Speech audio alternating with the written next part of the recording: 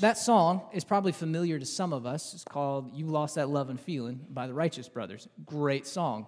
You've probably never heard it played in church before, though. And it's here today because it's part of a special series that we're doing called Love Songs. We're talking about marriage, sex, and relationships. And what we found is that our culture has an understanding of these topics, and it's easiest to see that when we look at the songs we sing about them, our love songs. You know, this song in particular is kind of it's an awesome song, like we said, but it's kind of a sad song. It's a song about this love that was strong at one point, but it's fallen apart, the flame has gone out, and at least the guy wants to get back together. It's a situation that too many people find themselves in. There are a lot of marriages in our culture, in our communities that have suffered, that have fallen apart, that have lost that love and feeling. And maybe you're one of those today. Maybe you're feeling what this song sings about. And if that's the case, you've chosen a great day to join us because we're going to be looking at a biblical love song, the Song of Songs, talking about some really practical insights that God gives us for protecting our marriages and keeping that love and feeling alive. If you've got your Bibles with you, I want to encourage you, turn to the book of Song of Songs. It's in the Old Testament. We're going to be in chapter 7. If you don't have your Bible with you, you can always download the YouVersion Bible app. It's the YOU version. It's free. Or you can follow along on the screen behind. In any event, we're going to be in Song of Songs, chapter 7. And if you've been with us at all throughout this series so far, you've probably picked up that the two characters in this song have a really special kind of love. They've got the kind of marriage that we all hope and wish our marriages to be. Just listen to how this husband talks about his wife a little bit. This is in chapter 6, a little bit before our passage. He says, 60 queens there may be, and 80 concubines, and virgins beyond number. But my dove, my perfect one, is unique, the only daughter of her mother, the favorite of the one who bore her. The young women saw her and called her blessed. The queens and concubines praised her. Essentially what he's saying is, there are oodles of very attractive and desirable women out there, but my girl is special. And in fact, she is admired and she is envied by all these other women because she is one of a kind. This is a guy that loves his wife. And he's saying this stuff not like during the honeymoon phase where you look at life through rose-tinted glasses and nobody ever farts and there's nothing wrong with each other. You know what I'm talking about? This is real life. This is when stuff is sat in, the bills are coming due, the kids are yelling at each other, you're angry, you're frustrated, and yet in that stage of life, he still says, my baby is one of a kind. I wouldn't trade her for anybody. She's better than any of these other girls. Now, that's a pretty impressive kind of love, right? Who doesn't want to have that relationship? And when we look at what makes this relationship strong, and we look at this entire song, which is what we ought to do this morning, but we just don't have time, we see a couple of patterns start to emerge. There are certain things that they're doing that keep that love and feeling alive. For example, first thing that we see, if we want to keep our marriage strong, if we want to keep that love and feeling alive, we've got to talk about our love for one another. We've got to vocalize this stuff. Look at chapter 7, verse 1. This is the husband singing again. Listen to what he says. He goes on to say, how beautiful your sandaled feet, O prince's daughter. Your graceful legs are like jewels, the work of an artist's hands. Your navel is a rounded goblet that never lacks blended wine. Your waist is a mound of wheat encircled by lilies. Your breasts are like two fawns, like twin fawns of a gazelle. Your neck is like an ivory tower. Your eyes are pools of Heshbon by the gate of Bath Ravim. Your nose is like the tower of Lebanon looking toward Damascus. Your head crowns you like Mount Carmel. Your hair is like royal tapestry. The king is held captive by its tresses. How beautiful you are, and how pleasing, my love, with your delights. Your stature is like that of a palm, and your breasts like clusters of fruit. I said, I will climb the palm tree. I will take hold of its fruit. May your breasts be like clusters of grapes on the vine, the fragrance of your breath like apples, and your mouth like the best wine. That's what he says to her. Here's the beginning of her response. She says, may the wine go straight to my beloved, flowing gently over lips and teeth. So here's the deal with this guy. He's looking at his wife, and he is finding something about her every feature to compliment. He starts at her feet, and he works his way up all the way to the top of her head. And he says, your kisses are like wine. And she responds. She says, if they're like wine, then drink up and let it go to your head. These are two people that are in love. And here's what I think is special about this little interaction. He's saying all of these things, and she responds which means these are not things he's just thinking. These are not things he's saying to himself. These are not things he's saying to the wind. He is saying these things to her. He's telling her how much he appreciates her. He's telling her how much he desires her. He is vocalizing all the things that he is feeling and all the things that he adores about her. And that may seem like a small detail, but in our relationships and in our busy lives, sometimes it's that small detail that often goes overlooked. And we can just assume that our spouse knows how we feel. Or we can just assume our spouse knows how much we appreciate them or what we appreciate about them. When in reality, you don't gain the ability to read minds just because you said, I do. Anybody guilty of that? Or can anybody do that? You read your mind, you know exactly what your spouse is thinking? No, we need to hear the words. We need somebody to say these things. That's such an important thing that we have to keep in mind. We have to talk about our love. And when we look at these words in particular of the man, we get to see what he's doing here. We see that his words break down into two different categories. The first is what he appreciates about her. He compliments her. He talks about her features, her figure, her lovely, beautiful face, and so on. He compliments her. Second thing that he does is he's not shy about telling her how she makes him feel. We're just going to paraphrase. It's, ooh, baby, I want you. She fills him with desire, and he tells her. So we've got compliments, what he admires, and desires, how she makes him feel. We'll talk about compliments first. Who here hates receiving compliments? Not a single hand. One person. Okay. Other than that, nobody dislikes a compliment. In fact, we probably like compliments. When was the last time somebody said, you look good in that shirt? And you said, who do you think you are telling me what I look good in? I don't need your opinion. I know what I look good in. Thank you very much. Yet we don't do that. We say thank you. We might even be a little flattered because with maybe the exception of one person, we almost universally understand compliments to be a good thing. And there's actually a little bit of science to this. There's a neurological study done at the University of Zurich. What they found was that the parts of the brain that light up when we receive a compliment are the same parts of the brain that light up during sex. Just put that in perspective for a minute, okay? Your words are powerful things. Words matter. And when we talk about complimenting our spouse, we probably ought to clarify too. In the song, he compliments her appearance, but it's really more than this, okay? It's simply saying to your spouse, this is what I appreciate about you. If it's their appearance, compliment that. That never hurt. Everybody likes being told they're attractive. But maybe it's a skill they have. Maybe it's part of their character that you admire. Maybe it's just something that I don't know, they're really good at doing. My wife, she's a great cook. And she loves being complimented on her cooking. The problem is, I'm not a super expressive person. All of this business, that's for your benefit to make this point. That's not me in real life. If you were to sit down for dinner with me and have a one-on-one conversation, I'm boring. I'm dull as dirt, okay? I'm very subdued. And so I have to put in this extra effort to make sure she understands how much I appreciate her cooking. Because I might say something like, oh, this is good. And to me, that's a lot, okay? That means, wow, this is one of the best things I've eaten. So I have to go a little further and say, baby, this is good. I don't want to stop eating this. I'm going to get another plate. And she understands then that, wow, this is really good. He's really complimenting this thing that I'm very proud of. And her whole face lights up. When we compliment, when we talk about what we appreciate in our spouse, it's not just the physical, it's the emotional, it's the skill, it's the connection we have with them. We've got to talk about that. And the same thing goes with desire. You may have noticed he's not shy about telling her how she makes him feel. Yeah, that's the right way to say that. He says, you fill me with desire. And we got to vocalize how our spouse makes us feel. Maybe they make you feel sexy. Tell them. Or maybe they make you feel safe. Or maybe they make you feel secure with yourself. Or maybe they make you feel valuable and important. Or maybe they make you feel full of joy. Whatever feeling your spouse gives you and makes you feel, tell them. They need to know this stuff. And we can't really expect them to know how they make us feel or how much we appreciate them unless we use our words and tell them. And here's an extra thought to chew on.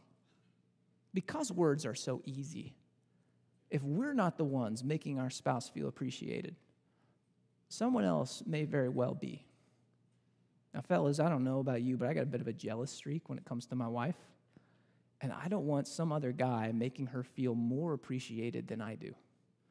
And ladies, I imagine it's probably the same for you. You probably don't want your man feeling more appreciated by some other lady than by you. So there's a real simple way to guard our marriages and protect that. And that's simply to tell them what you appreciate and how they make you feel. We got to talk about our love. That's one observation that we see in this song, something they're doing pretty frequently. Another thing that they're doing, they're making time for their love. And if we want to keep that love and feeling alive, we have to make time for our love. Let's keep reading. Look at verse 10. This is the woman's response still. She says, I belong to my beloved, and his desire is for me. Come, my beloved, let us go to the countryside. Let us spend the night in the villages. Let us go early to the vineyards to see if the vines have budded, if their blossoms have opened, and if the pomegranates are in bloom. And there I will give you my love. So she basically says to her husband, let's get out of town. Let's go on a getaway. Let's just go out to the country. Let's take a stroll through the vineyards. And then I'll give you my love. She has a plan for this trip, right? She wants this to be a romantic getaway. But here's the key point that I want us to zero in on. It is a getaway.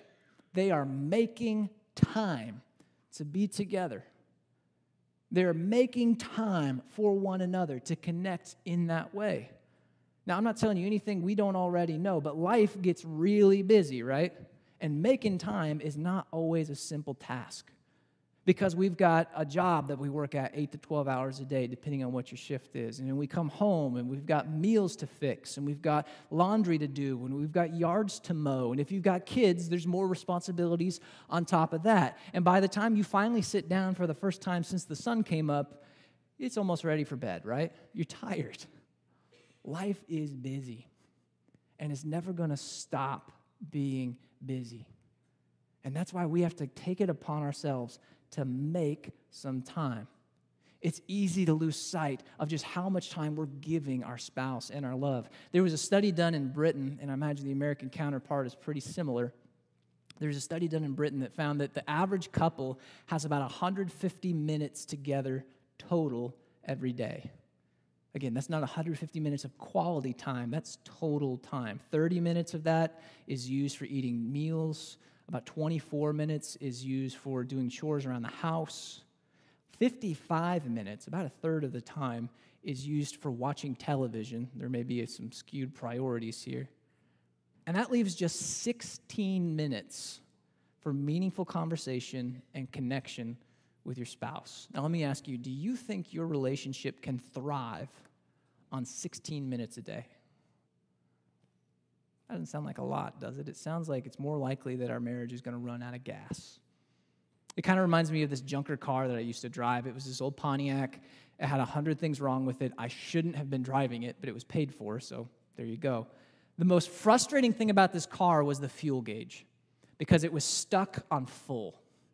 You'd be driving around, always thinking you had a full tank of gas. And you knew in the back of your mind, I don't have a full tank, but there's just this subconscious thing. You look down, it's full. I'm fine. There's no problem here. But it had an alarm that would go off whenever you had less than an eighth a tank of gas. So you'd be driving along, and it would go bing, and go back over to full. And that little alarm was your indication that you needed to get to a gas station pronto, or you were going to be stuck on the side of the road. It was a miserable way to travel, really. And sometimes we treat our lives like that car. We pack our lives so full of stuff, and we go, and we go, and we go, and we go, and we think everything is fine. We think there's a full tank of gas in the car. Realistically, we know there's probably not, but we're just assuming everything is fine until the alarm goes off, bing, to tell us that we are so close to disaster.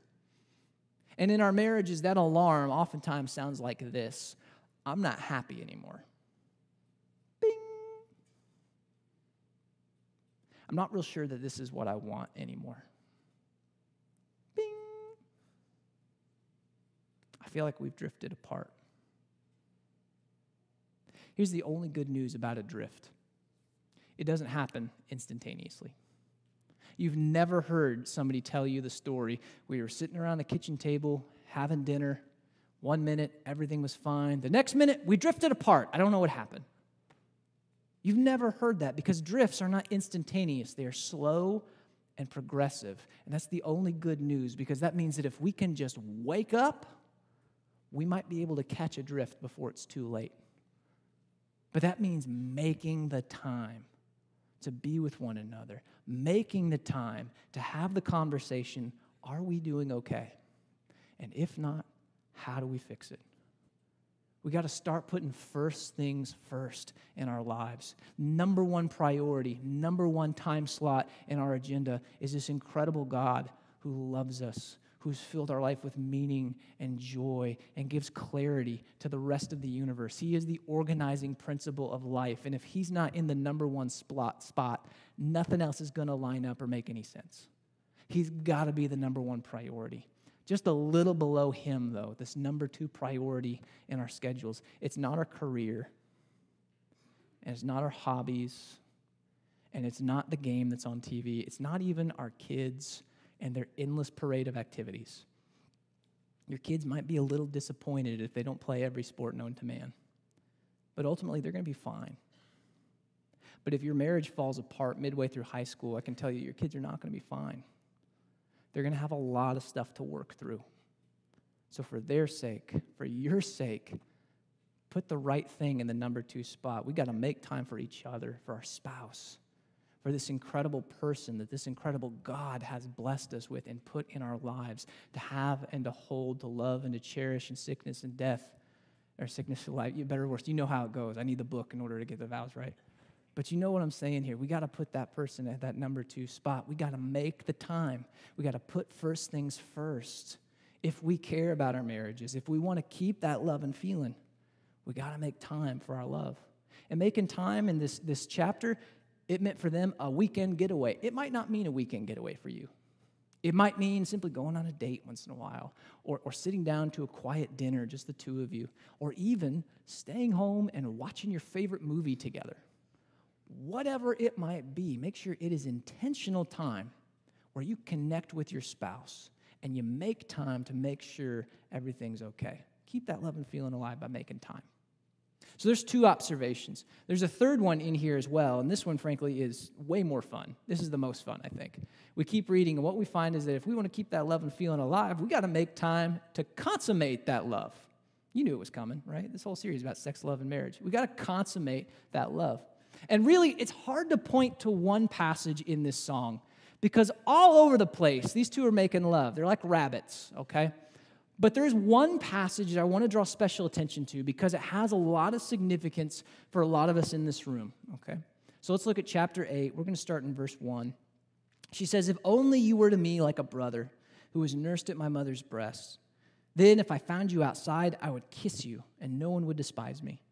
I would lead you and bring you to my mother's house. She who has taught me, I would give you spiced wine to drink, the nectar of my pomegranates." We're just going to stop reading there.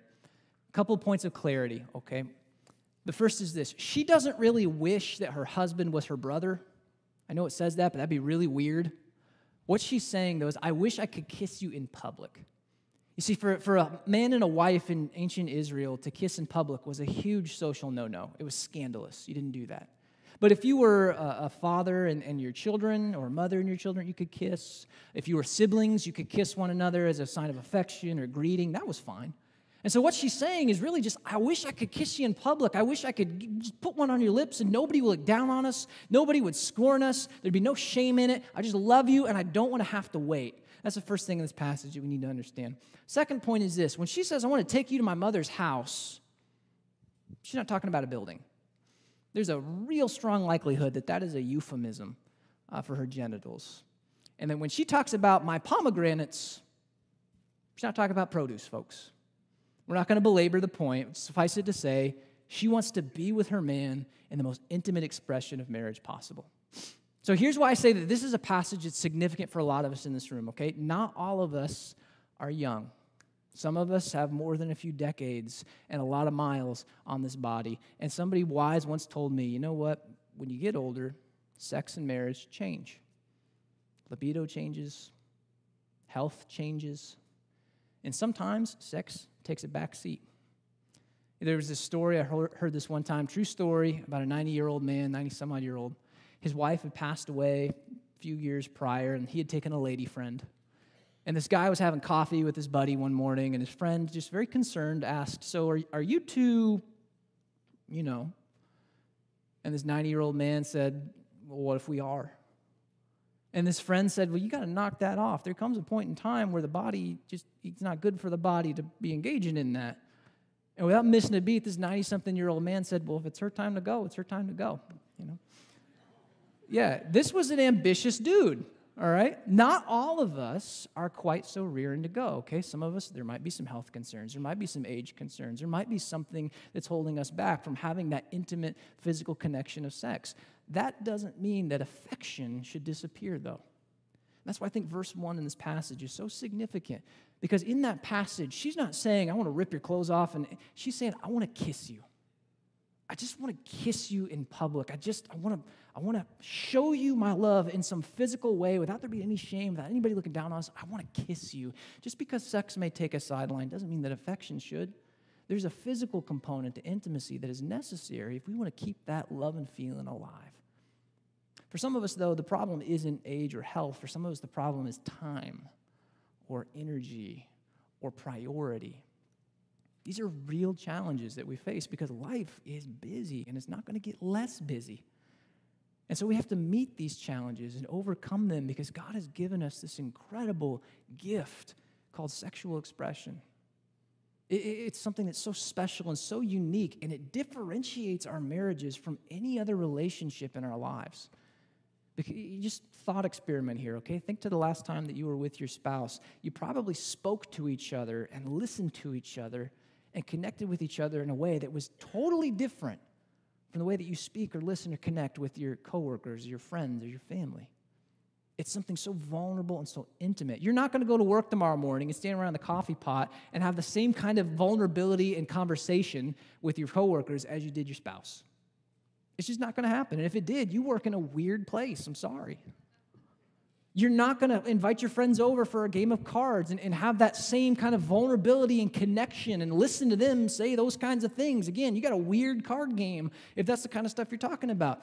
Sex is something that differentiates our marriage from any other relationship in our lives. It's one of the very special reasons that God has given it to us. In fact, here's a little advertisement. Next week, we're going to talk more about sex and what actually it is and why it's so significant. In church, we do a really good job of talking about the rules and the guardrails around sex and protecting it. We don't always do a great job of talking about why it needs protecting. So that's what next week is for, just a little teaser for you. But here in this passage, in this context, what we see is that sex is this gift, this instrument that can serve as this glue in our relationship. And it would be a shame to have such a powerful instrument at our disposal and not make use of it. So if we want to keep that love and feeling alive, consummate that love. Marriage is hard. All right, there's no two ways about it. There are good seasons, there are trying seasons. It's tough. And I'm not going to stand up here and tell you that if you just follow 3 simple rules, you'll have a perfect marriage with no problems, because that's a lie. You're still going to struggle. You're going to have some hard parts. But here's what I am telling you, okay? God has given us a picture, a model of what marriage can be. It can be this kind of blessing. It can be this kind of intimacy. It can be this kind of joy. He's given this picture to us. It would be foolish not to try to learn from it. If you want to be successful in life, then you're going to watch successful people and you're going to do what they do. If you want to be healthy in life, then you're going to look to healthy people and you're going to do what those healthy people do. God has given us this picture of this marriage that is strong, that is protected, and that after time still has that loving feeling. And if that's what you want, then we have to look at that and do what they do. And what we see them doing are at least these 3 things: talking about their love, vocalizing their affections, making time for one another, not finding time, because you're never going to find some unoccupied hour in your schedule like, oh, I didn't even know this was here. You got to make the time. And then last, we see them coming together to consummate that love and that physical act, that display that God created for that special relationship. And if we can put those three things into practice, we have a much stronger likelihood of keeping that loving feeling strong. Let me pray for you. Father, I thank you for the people in this room, and I thank you for the wisdom that you've given us in your word. And I just right now want to lift up the marriages in this room because the enemy would love nothing more than to tear that union apart. And we've seen in our culture and in our country what happens when family and marriage deteriorate and are belittled. And so I pray for a hedge of protection around these marriages. I pray for strength for this husband and this wife. I pray that these pearls of wisdom from your word would make a difference, that as we seek to walk according to your instructions, that you would reward and bless these marriages with a richness and a vibrancy and a passion and a joy that you hope and wish for all of us. Father, that's my prayer for us. And we know that we can come to you and trust that you have the best intentions for us because you've withheld nothing from us. You gave us even your own son. And if you've laid his life down that we might be forgiven, we know that you have nothing but good intent for us. And so, Father, we praise you and we honor you with the hope and the promise that we have in Jesus and the wisdom that we have in your word. And it's in his name we pray these things. Amen.